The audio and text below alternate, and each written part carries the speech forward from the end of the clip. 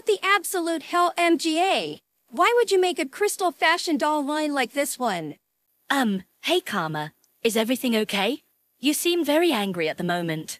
No, not okay. MGA just care about us at all and just cares about their own money. They treat us like we're nothing important than anyone. That's why. I totally get why you feel this way. I'm also disappointed that they are getting rid of all of their past characters, like me and you. You don't need to feel down, because you are not alone in this situation.